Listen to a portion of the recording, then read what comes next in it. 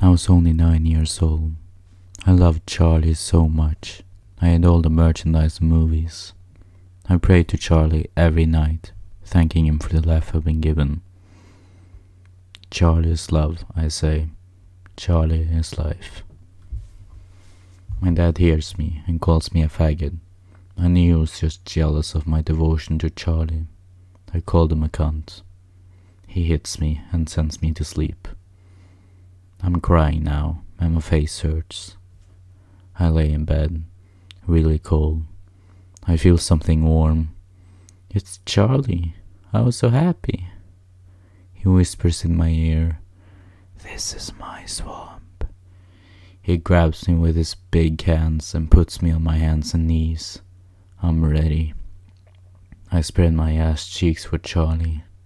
He penetrates my butthole. It hurts so much, but I do it for Charlie. I can feel my butt tearing and eyes watering.